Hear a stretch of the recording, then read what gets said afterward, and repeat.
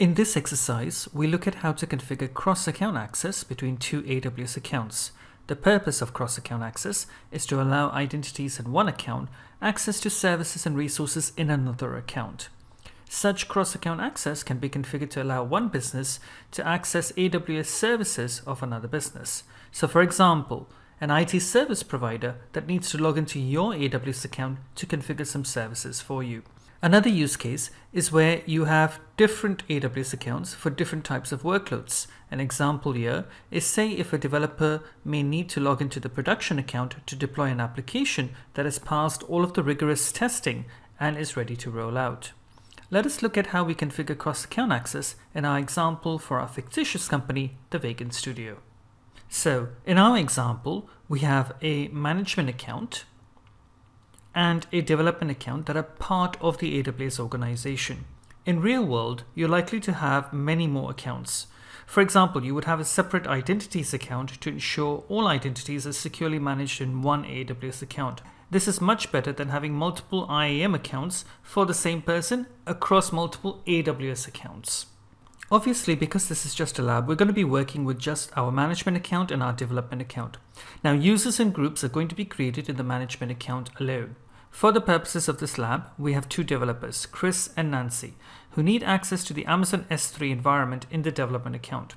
They will be configuring S3 buckets, uploading and downloading data into those buckets, and if required, deleting buckets too. We do not want to create duplicate accounts for Chris and Nancy in the development account, so we make use of the IAM cross-account access feature instead, which will allow our developers temporary access to the development account only when needed. In our cross-account access setup, the development account is also known as the trusting account, as it will trust the identities from the management account to access its services and resources, and the management account is known as the trusted account. So let us look at how to configure cross-account access for our scenario. Step 1 is to create an IAM role for cross-account access. This role is created in the trusting account, the account that has the services and resources you want to grant access to. When configuring the role for cross-account access, you need to provide the AWS account ID of the account that hosts your identities. So in our case, it is the account ID of the management account. Next, as part of the role configuration, you attach a policy to the role that will grant the necessary permissions to the identities that assume the role. In our case, we will be granting full S3 access to allow Chris and Nancy to create buckets, upload and download objects, and delete buckets. For this lab, we will be naming our IAM role S3 Dev Role. Step 2 is where we assign the developers an IAM policy to assume the S3 Dev role from the development account. In this step, we'll create an IAM policy and attach it to our developers, enabling them to be able to assume the S3 Dev role. And finally, in step 3, we will test our cross-account access configuration. So let us get started with the lab. Join me in the AWS Management Console. Now, in order to complete this lab, you're going to need access to both the management account and the development account. I want to quickly take you to the management account and show you a couple of things first. Within the management account in IAM, I've already created a group called the developers group. And within the developers group, we've got two users, Chris and Nancy. Okay, so that already is in place. Chris and Nancy are members of the developers group. So let's take a look at step 1 of creating this IAM role. So step 1 requires you to create the IAM role for cross-account access. You need to identify the trusted account, and to do that, you need to make a note of the account ID of the trusted account, in this case the management account, and also create a policy permission as part of the role. Let's jump back into the AWS Management Console and let me show you where this is. So back in the AWS Management Console, if you drop down the arrow next to your management account name, you will note that the account ID is displayed there. So I'm just going to make a note of that account ID. And I'm going to save that in a notepad document just for quick reference. Okay, there we are. Next, we're going to jump into the development account and configure the IAM role in the development account. Okay, so here we are in the development account. Now in the development account, you want to go to the IAM dashboard. In there, click on roles, click create a new role, and choose the option for another AWS account. Just bring up that notepad document where you had made a copy of the account ID for the management account. There it is there. So just copy that and place that into the account ID. And then click Next for permissions. Now Chris and Nancy need full access at this point in time to the S3 environment in the development account. They're going to be creating buckets, deleting buckets, and uploading and downloading objects. You can restrict this so that you only grant specific access to specific buckets, but that would require you to just amend the policy document accordingly. In the filter policies, just filter for S3 and select the S3 full access policy. Click Next for tags. Let's give it a name. And we'll call it S3 Dev Role. Click Next for review. And we'll use the same name as the role name. So that's the name of the role, S3 Dev Role. So allow developers to access the Amazon S3 environment in the development account. And then click Create Role. Okay, so that is the role created. Now that we have the role created, we need to move on to step 2. Step 2 involves granting our developers an IAM policy to be able to assume the S3 dev role. Now this needs to be done in the management account because that's where the developers are hosted. So you need to go back into the management account. But before you do, there's a piece of information that you need from the development account. Specifically, you need the role ARN name, the Amazon resource name of that S3 dev role. So let's just go into the development account and get that role ARN name. Okay, so there's our S3 dev role in the development account. Just click into the role and there's your role ARN. You can copy that and put that into the notepad document that we're using for reference. Okay, and I'm just going to paste in the role ARN name in my notepad document for reference. And we're going to go back to the management account now. Okay, so here we are back in the management account. This is where Chris and Nancy reside. We're going to go ahead and create a policy that we're going to attach to Chris and Nancy, which will allow them to assume the role. So go ahead and click Create Policy and then click on the JSON tab. And I've got a policy that you can use, which is a template policy that you would need to amend in order to reflect your ARN if you're doing this in your own accounts. And then you can actually configure this yourself as well. So let me just bring up the policy template. So this is the policy. Essentially, the policy has an effect of allow, and the action that's being allowed is the ability to assume a role. And the role that we're going to assume, or the resource that we're going to assume, is the ARN of the development account role that we created earlier. So you'll need to paste in the ARN of the S3 dev role in this particular section. If I bring up the other notepad document where I made a copy of the role ARN, there it is. Simply copy that and paste it within those quotation marks. Okay, so that's your role ARN in place. Go ahead and copy that entire policy and paste it into this JSON tab.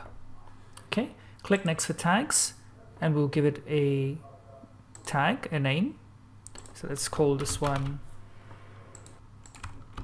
S3 Dev Role Access Policy. So this is the policy that will allow our developers to be able to assume the role. Click Next for review.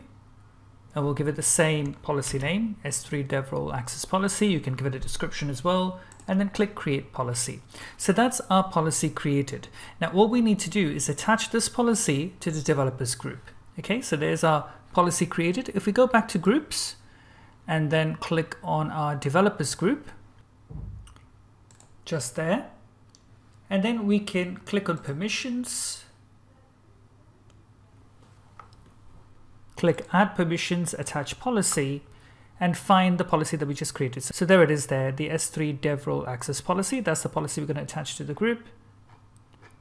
And click Add Permissions.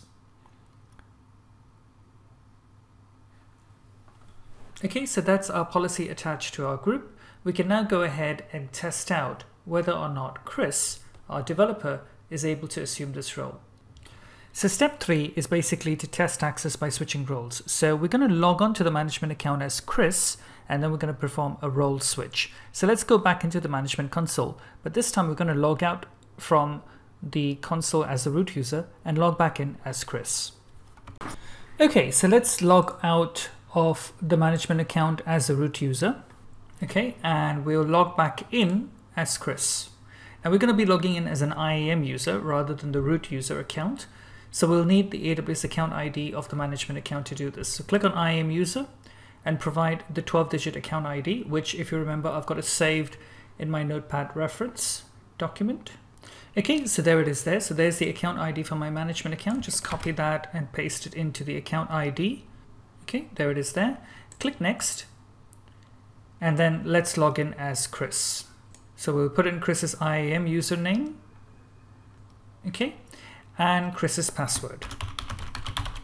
And then we'll sign in. So you'll see we've logged in as Chris in our management account. That's the account ID for the management account. What we need to do next is perform a role switch. So if we drop down this arrow, go to switch roles.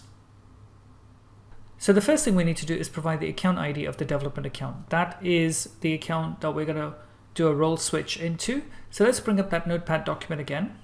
Okay, there it is there. And actually the account ID is part of the ARN of that role. So I'll just grab it from there and paste it into this account text box. There it is. Next, you need to provide the role that we're switching to. So the role is the S3 dev role. Okay, so I'll just put that in there as well. Okay, there it is, the S3 dev role. And I'm going to give it a color just so that I can distinguish one role from another. So this is all for development. So we're going to keep it at amber and then click switch role. At this point, we're logging in to the development account using that role. So Chris is using this role and logging into the Vagan development account. Now in the Vagan development account, if I go into EC2 as Chris, you should notice that I can't do much in this particular dashboard. I'm getting a lot of API errors. However, if I click on services and go down to Amazon S3, I'm able to see all of the existing buckets in Amazon S3 because remember, the role grants me full access to S3 and I can go ahead and create a new bucket as well. So let's go ahead and do that. Okay, the Vagan development bucket, we'll place it in the London region. I'm going to leave all the settings as it is for now and click create bucket. And that's it. My bucket has been successfully created. So there it is there, the Vagan development bucket. And obviously I can now upload, download objects and work with it as I need to as Chris, the developer. Now, once I've switched roles, obviously I've now inherited the permissions that have been granted by the role, and that gives me full access to S3 in the development account. Remember, you can restrict the type of access that you're trying to grant through those policies, but for the purposes of this lab, I've given full S3 access. Now, once we've done our job and completed our tasks in the development account, we can exit out of this role, we can relinquish this role, and we can go back to Chris in the management account. So click on back to Chris, and that will take us into the management account again, and we won't have access anymore until we do the role switch again. So you can see this is going to come up with errors because obviously now I'm going back into the management account. And there you go, and that's fine because that Vagan development bucket is actually in the development account. But I can go back to the management console, and provided that I had certain permissions in the management account, I can start working there. But I'm currently back in the management account. Now there's a couple of extra points that I want to highlight about cross-account access that you need to be aware of. And the first one is that you can switch to a role only when you're signed in as an IAM user or a federated user. Root user accounts cannot perform role switch.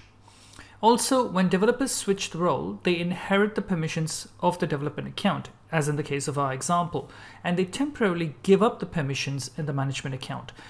At the same time, when they relinquish that role and go back into the management account, they can't access the development account anymore. You saw that error with that bucket that we had created. We weren't able to access that bucket once we went back into the management account, once we did the role switch back into the management account. So just a few things that you need to be aware of. Okay, so that brings us to the end of this lab demonstration. I'll see you guys in the next video. Thank you.